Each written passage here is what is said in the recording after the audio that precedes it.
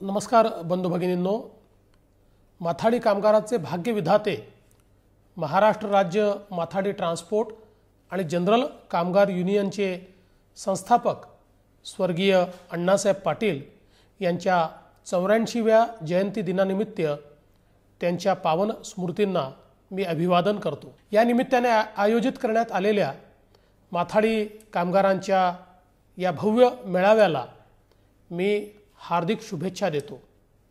या मेळाव्यामध्ये ज्येष्ठ नेते सन्माननीय श्री शरद पवार साहेब यांच्या राजकीय कारकिर्दीस 50 वर्ष पूर्ण झाल्याच्या निमित्ताने त्यांचा सत्कार करण्यात येणार आहे। त्यांना देखील मी मनपूर्वक शुभेच्छा देतो।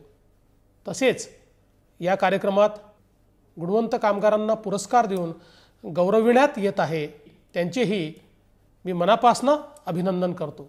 स्वर्गीय अण्णासाहेब पाटील यांनी आयुष्यभर कामगार आणि कष्टकरी वर्गाच्या कल्याणाचाच विचार केला।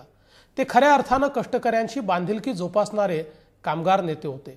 त्यांच्या अथक प्रयत्नांमुळे महाराष्ट्रात माथाडी कायदा लागू झाला।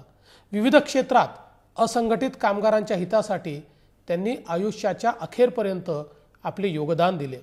आज अतिशय सुव्यवस्थितपणे संघटित झालेला माथाडी कामगार हे त्यांच्याच कर्तृत्वाचे फलित आहे। गेल्या काही दिवसापासून माथाडी कामगारांच्या प्रश्नाकडे दुर्लक्ष झाले होते। त्यांचे अनेक प्रश्न दीर्घकाळ प्रलंबित होते, मात्र आमच्या सरकारने त्याबाबत अतिशय सकारात्मक अशी भूमिका घेतली आहे। विशेषतः माथाडी कामगारांच्या घरकुलाबाबत शासन प्राधान्याने प्रयत्नशील आहे। वडाळा आणि चेंबूर येथील माथाडी कामगारांच्या घरकुलासंदर्भात शासनाकडून येत्या 2 महिन्यात सकारात्मक निर्णय घेण्यात येणार आहे। माथाडी कामगारांच्या गृहनिर्माण संस्थेला चटई क्षेत्र वाढवून देण्याबरोबरच वाढीव चटई क्षेत्राच्या रकमेत सवलत देण्याबाबत निश्चित विचार करण्यात येणार आहे। त्यासोबत नवी मुंबईमध्ये देखील माथाडी कामगारांना सिडकोच्या माध्यमातून घरे देण्याकरता योजना तयार करण्यात आली आहे। सोलापूरला विडी कामगारांच्या घरकुलासाठी योजना राबविण्यात आली। त्याच धर्तीवर पुणे, नाशिक, औरंगाबाद, नवी मुंबई शहरामधील माथाडी कामगारांना प्रधानमंत्री आवास योजनेतनं कमी किमतीत घर देण्यासाठी प्रस्ताव तयार करण्यास आम्ही मान्यता दिली आहे आणि माननीय पंतप्रधानांकडे हा प्रस्ताव पाठवून त्याचा पाठपुरावा केला जाईल।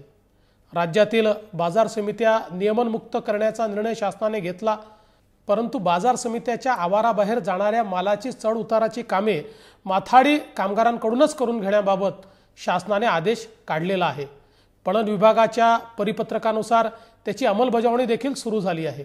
बहुजन समाजाच्या सर्वांगीण विकासासाठी अण्णासाहेब पाटील विकास महामंडळ पुनरुज्जीवित करण्यात आले आहे।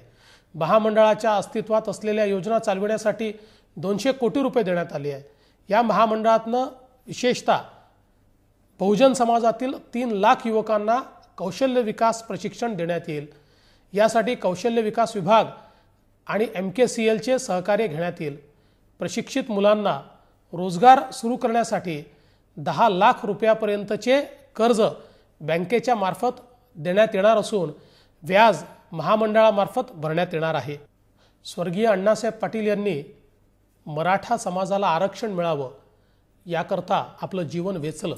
अण्णासाहेब पाटील यांच्या याच संघर्षाला न्याय मिळावा आणि मराठा समाजाला न्याय मिळावा याकरता मराठा समाजाला आरक्षण देण्याबद्दल महाराष्ट्र सरकार हे कटिबद्ध आहे।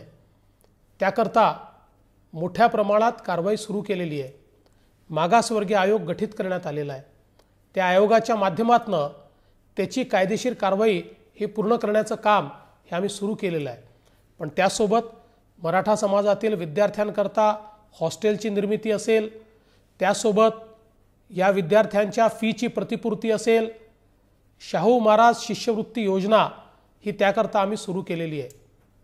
अण्णासाहेब पाटील यांनी ज्या बहुजन समाजाकरता मोठ्या प्रमाणात संघर्ष केला, तो संघर्ष पूर्ण करण्याकरता, पूर्णत्वास नेण्याकरता निश्चित राज्य सरकार त्या ठिकाणी पूर्णपणे आपलं योगदान देईल। आज या निमित्ताने ज्यांनी माथाडी कामगारांकरता अत्यंत महत्त्वाचं मोलाचं योगदान दिलं, नव्हे तर माथाडी कामगारांच्या पाठीशी जे सदैव भक्कमपणे उभे राहिले, असे माननीय शरद पवार साहेब यांचा देखील सत्कार आपण करीत आहात।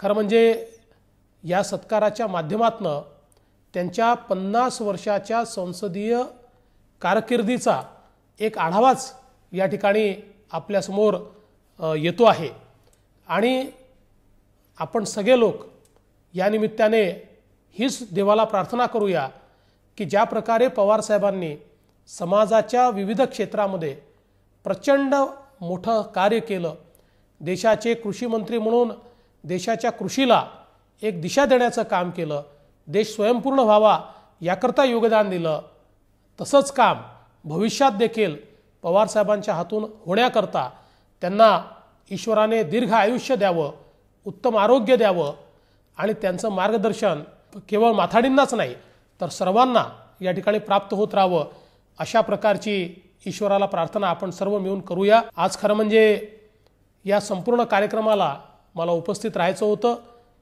आणि हा सत्कार देखील मला माझ्या हस्तेच करायचा होता, परंतु माननीय पंतप्रधानांच्या नेतृत्वात दिल्लीमध्ये एक बैठक आयोजित करण्यात आली आहे आणि त्यामध्ये मला सहभागी होणं आवश्यक असल्यामुळे मी इच्छा असताना आणि वेळ दिलेली असताना देखील या कार्यक्रमाला उपस्थित राहू शकत नाही।